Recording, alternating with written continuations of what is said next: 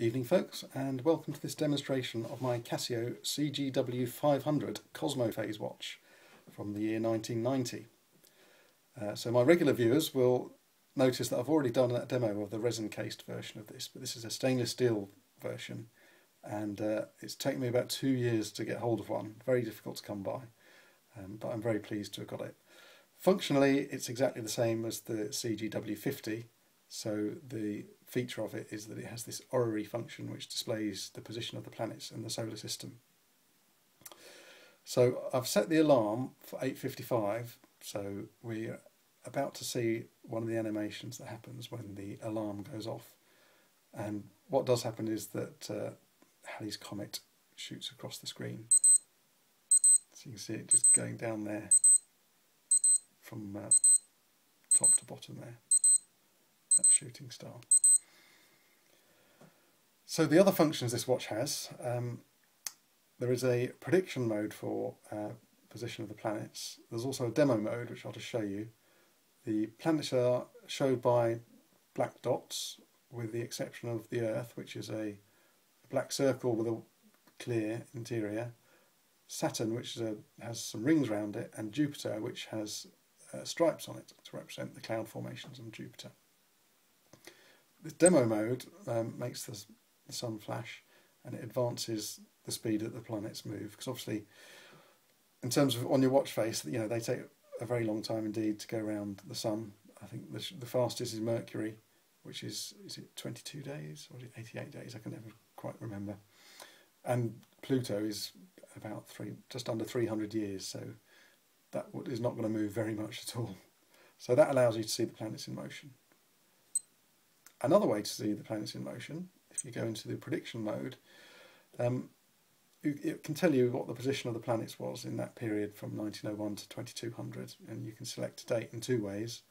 You can do a sort of fast forward and reverse, so if you hold this button down it's advancing the date, and the longer you hold it the faster it goes, which is quite fun to watch. You can see the planets start to whiz around and then really whiz around like that.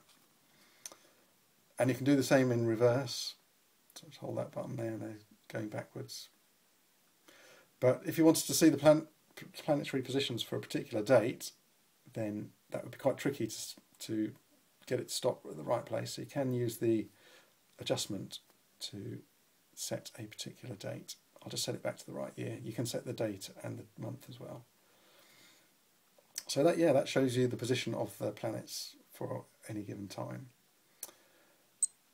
Pressing that again returns you to the normal time mode, and the next mode I'm going to show you is a mode that shows Halleys Comet dates of closest approach.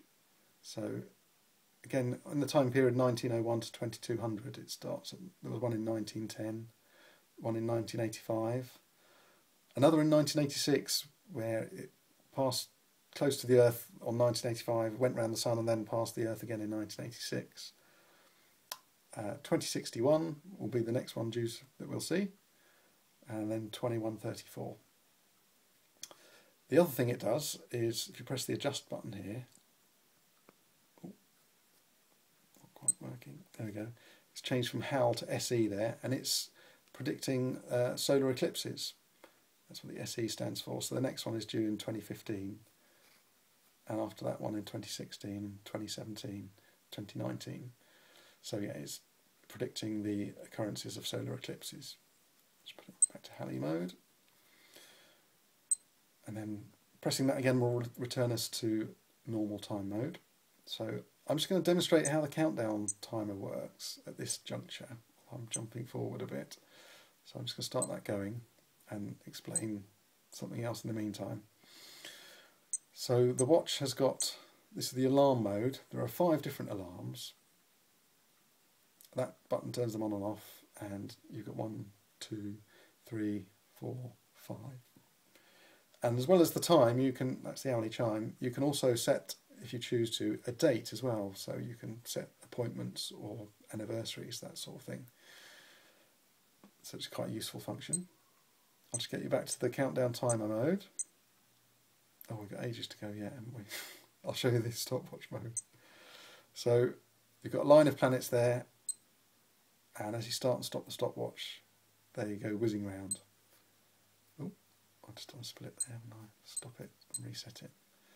Just get back to the countdown timer mode, and when it gets to 0, it'll do a nice little animation for us.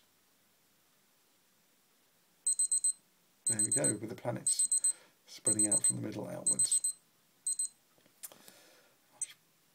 Return us to main time mode. So that's it.